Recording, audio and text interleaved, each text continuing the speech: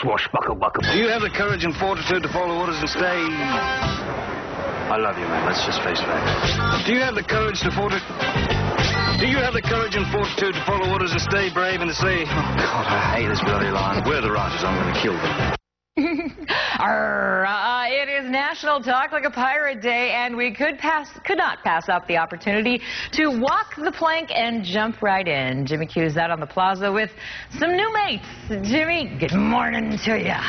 You did it, Mighty. I'm telling you, Faye, you didn't want to do it, but you did it, and you sound like an A-plus pirate yourself. I'm here with Commodore Max, and we're learning how to talk pirate there, Commodore. Good morning. What is the best thing somebody should learn when they're learning how to talk like a pirate? You must know the pirate's favorite letter.